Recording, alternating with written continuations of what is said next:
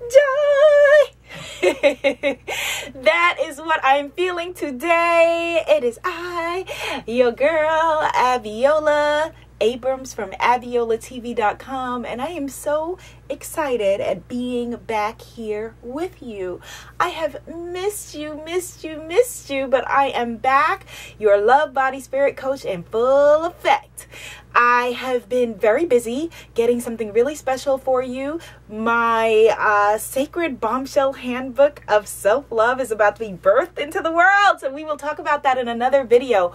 But this video is all about fear. This will be an emotional freedom technique, EFT tapping video about fear that I am making for one of my clients who is dealing with fears. That she has a really huge dream, like so many of us, right? We have huge dreams or a huge calling. We feel like, you know, we were given our talents and our own personal genius to birth something into the world, and then we have that fear that holds us back. And so this video is for her, and it is for you, because so many of us, we get these gifts, right, that we have, you know, be it the gift to write, the gift to nurse and care for someone, the gift to parent, the gift to sing, the gift to dance, the gift to be an amazing accountant. Maybe you're incredible with numbers. The gift to be an astrophysicist, doctor, lawyer, whatever it is. But sometimes what keeps you from going to the next level,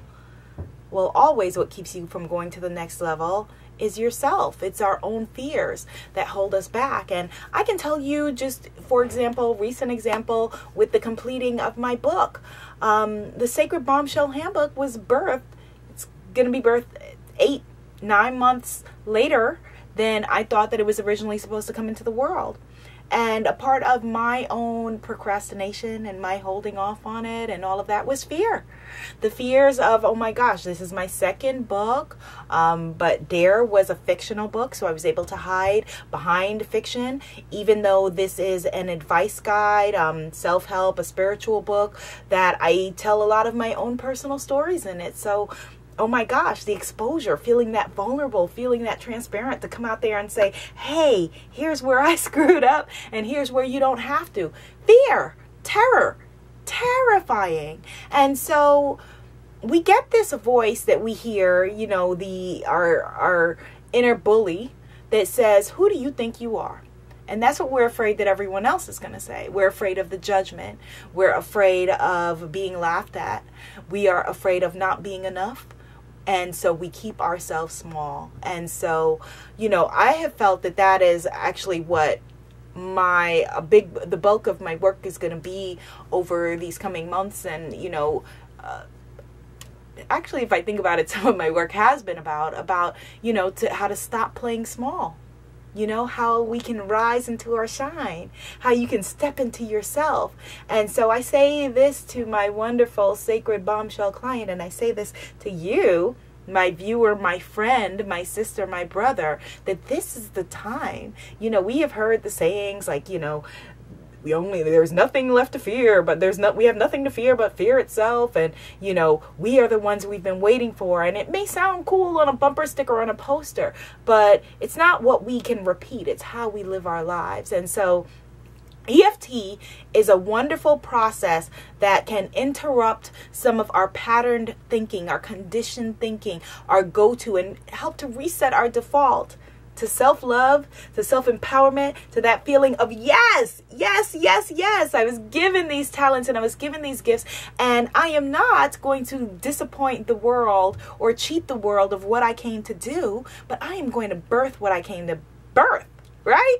So if you have a big goal or a big dream or a small goal or a small dream, actually, I don't think that there are any small dreams, even if it's, you know, to become your healthiest self, you know, to release some excess body weight, to become the best parent that you could be, to make it through the week by being a loving and giving person, to move ahead, to shine, whatever it is, then this video is for you, okay? Now, if you're not familiar with EFT, you can look at a couple of my other videos where I explain, but just follow along. It's based on the ancient Chinese principle of acupressure. We know acupuncture, where they do the needles. Acupressure is where you tap on the meridians. And we have meridians running all through our bodies, but we are just working with specific meridians within this. So just follow along. All right, and repeat after me. We start with the negative affirmations, the affirming of the fears that we have, and let's work our way through it. Let's do it together, because you are not alone. You were born with a purpose and a function. And like one of my favorite ministers, Reverend Kia, likes to say that your birth certificate is proof that God needed something new in the world. We like that, right? Can we get an amen? Yes. And so let's do it. Let's become who we were meant to be. Let's step into it. Let's rise into our shine. All right? All right, let's do it. All right, we're going to start with tapping on this point here, which is the karate chop point. All right, so repeat after me. Even though I feel small, I choose to love and accept myself. Even though I feel small, I choose to love and honor myself. Even though I feel insignificant, I choose to love, honor, and accept myself. I feel small.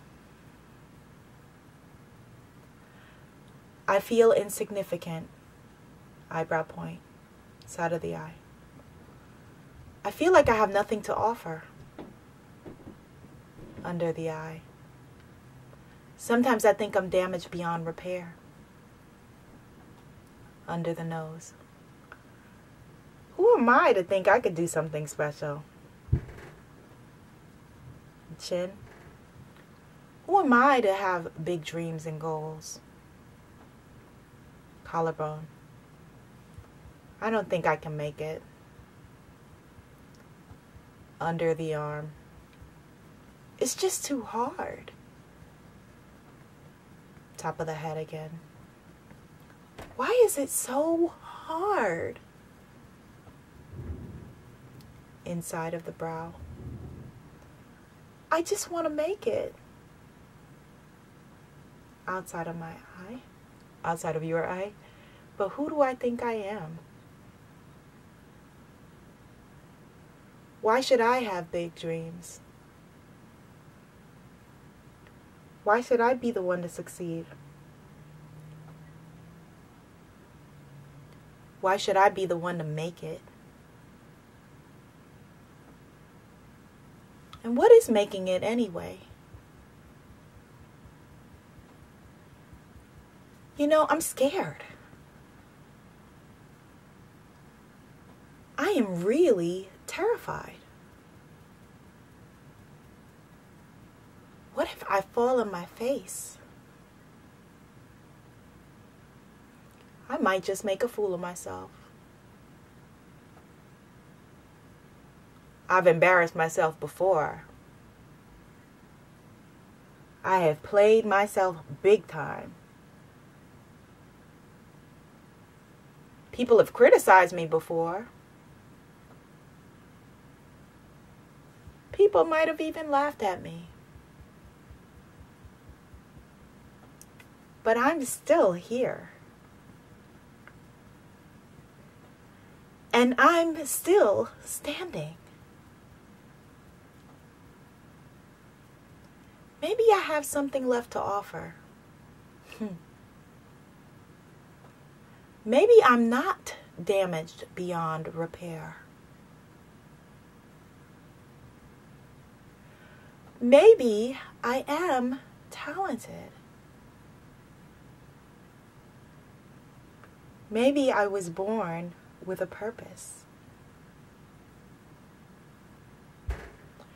Wouldn't it be nice if I felt like I was enough?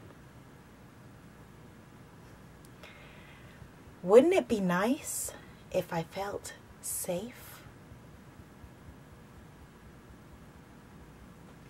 How incredible would it be to believe in